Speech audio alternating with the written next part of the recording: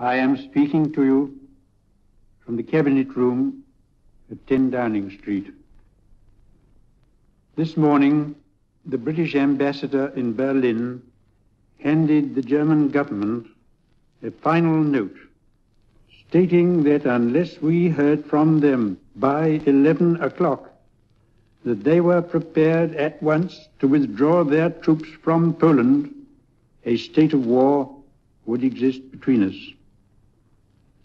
I have to tell you now that no such undertaking has been received, and that consequently this country is at war with Germany. On 7th of September 1940, Britain feels the Luftwaffe's first bomb hit the ground. Air raid sirens, dark damp nights in tube stations and rationing all become second nature as Hitler's bombs never seem to waver. At the time, the Nazis were trying to break the will of Britons, but underestimated the resolve of the British people, with many playing a vital role in keeping morale high. Welcome to Take a Seat. Get comfortable and join me and my channel in exploring some of the fascinating lives, interesting history and notable periods in how the world was shaped into what we know now. This video will be in a series looking at figures who in one way or another inspired the British public to hold against the Nazis during the Blitz. In this first ever episode, we're going to dive into the extraordinary world of black band leader and dancer Ken Snakehips Johnson, a gentle entertainer who grew to fame, loved by many despite harsh adversity faced by black people during this time, and whose life regrettably ended far too early.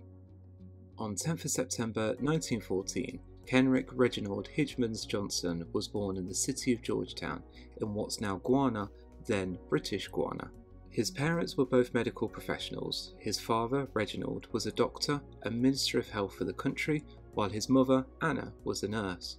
Johnson seemed to have music in his genes though. He was in a band at Queen's College where he loved to dance and played the violin, but his father disapproved, who felt, not surprisingly, a career in medicine would suit better. And so, to give Ken a British education, at the age of 14 he set sail across the North Atlantic Ocean on the SS Nickerie, arriving in Plymouth on the 31st of August 1929.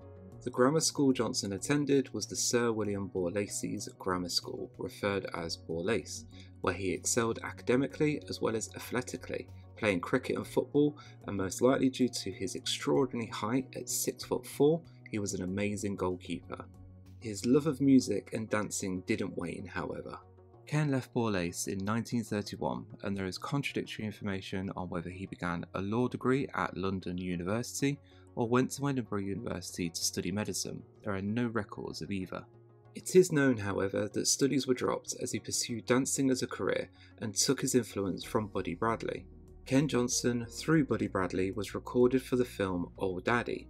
If you're with me on YouTube, you will see the footage, which is believed to be the only known available video of Ken Johnson, which was released in 1935. Just prior to the release of the film, Johnson toured the Caribbean as a dancer before visiting Harlem, New York, where his time was spent honing his tap dancing skills by studying styles from local African American peers. It was here his nickname Snakehips was earned, according to Val Wilmer, photographer and writer specialising in jazz and blues. As Wilmer put it, this is where he learned to wind his hips in the suggestive manner that his nickname implied.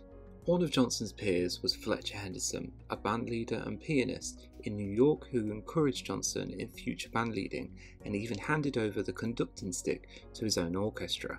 This was until early 1936 when Ken returned to Britain. Full of new skills and motivation, he joined up with Leslie Thompson, a Jamaican trumpeter, to form the band Aristocrats of Jazz, or also known as the Emperors of Jazz or Jamaican Emperors.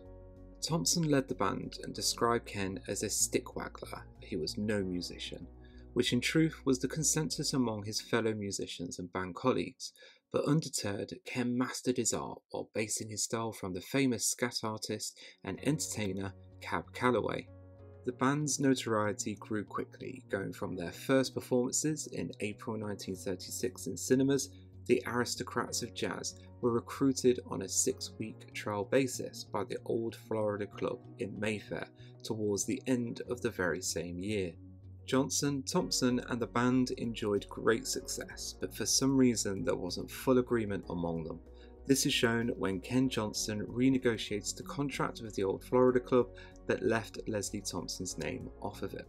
As you would expect, Thompson left, and so Leslie Jiver Hutchinson, a Jamaican trumpeter already in the band, became leader, and Ken Snakehips Johnson and his West Indian Orchestra was born.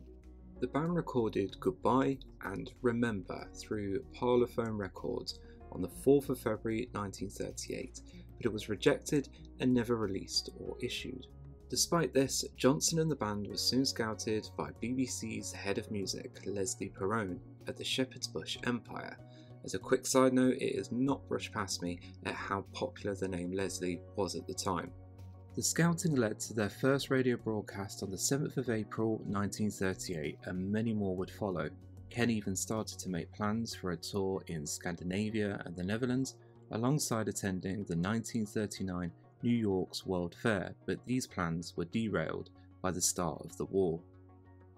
Instead, Johnson and his West Indian Orchestra took up a new residence at Willoughby's, but this was short-lived due to the threat of bombing and licenses being removed, and so they took up residence at the nightclub Café de Paris. The Café de Paris in Coventry Street, modelled from the Titanic, was one of very few clubs allowed to remain open during the war. This was because it was underground, underneath the Rialto cinema, and didn't give off any light, which was necessary for blackouts during nights of Luftwaffe's bombing raids. The band's popularity rose as the club was equipped with BBC broadcasting capabilities, and the members of the orchestra were not up for conscription while other musicians had been. Notably, the Café de Paris lowered its prices, became less socially exclusive, and was seen as a safe haven during the hard times. The club's manager advertised it as the safest and gayest restaurant in town, even in air raids 20 feet below ground. This, however, was not strictly true, as although it was underneath the cinema, the only thing between the club's ceiling was the glass roof of the Rialto. Still, Johnson continued with his success, and in 1940 Ken met and began a relationship with memoirist and critic Gerald Hamilton, where they would reside in a cottage in Berkshire along the banks of the River Thames. Although not a massive amount is known of the relationship, as it wasn't until the early 2010s Johnson's sexuality was uncovered, it is known that the relationship between him and Hamilton was real despite the age gap of about 20 years. On the 8th of March 1941 there was heavy bombing over London. Ken drank with friends at the Embassy Club, which was near the Café de Paris, and Johnson was due to start at 9:45.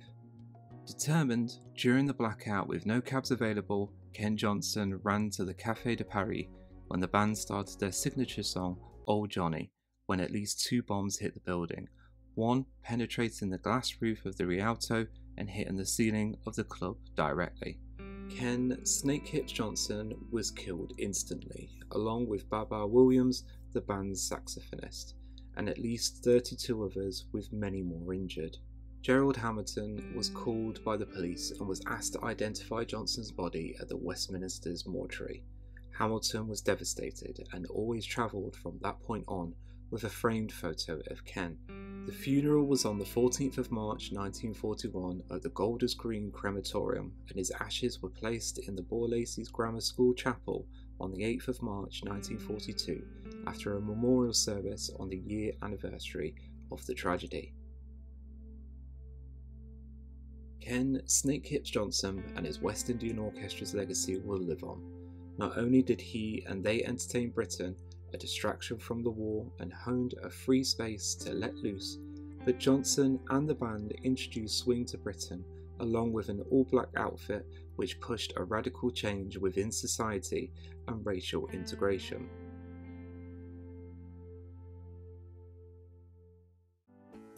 Thanks for taking a seat. Whether you're with me on YouTube or through the podcast, please consider liking and subscribing, and maybe leave a comment with ideas on who you would like to hear about and what your thoughts are of the video.